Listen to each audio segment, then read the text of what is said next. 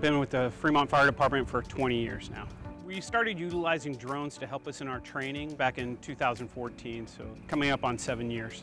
Now we use it on structure fires so that we can see our hose placement, for reading smoke, we can see where all of our people are, and then also for critiques afterwards to see where we can improve our techniques for fighting fire.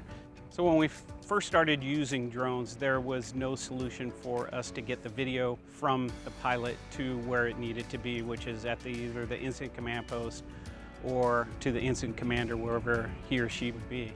So a solution like TVU allows us to send that video feed to wherever we need to get it. The combination of the drone with the ability to get that video feed wherever we want it has helped our everyday situational awareness.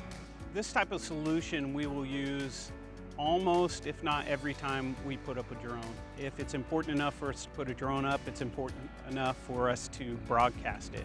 When we get an incident, this is how it will work. We will get a pilot set up on our drones, and then we'll come over and grab our TVU box. They will then plug our drone into the TVU box and start broadcasting.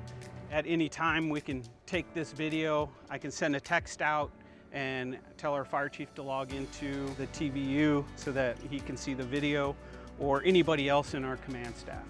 So that's the importance of the TVU One box, is to take our video and send it out to everybody who needs to see it. It's extremely easy to use, firefighter proof we call it. Turn it on, plug it in, and we're off and running. So when our incidents become larger than what I can run in the back of our truck, we move into our mobile command, which is here. And so we can now put it up on the big screen. We're seeing exactly what our drone pilot sees. Right now he's at an elevation of just over 200 feet, and you can see how close in that he can zoom in with our camera. So we can read detail.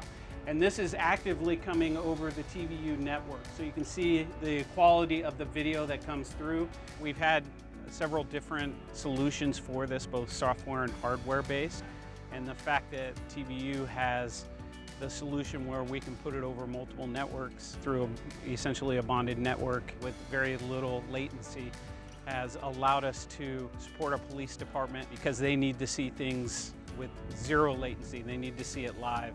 Some of the software solutions that we used 3 or 4 years ago had anywhere from an 8 to 12 second delay. When we see something that's 8 to 12 seconds delayed, we might as well not even see it, because we're trying to make tactical decisions off of what's happening right this second.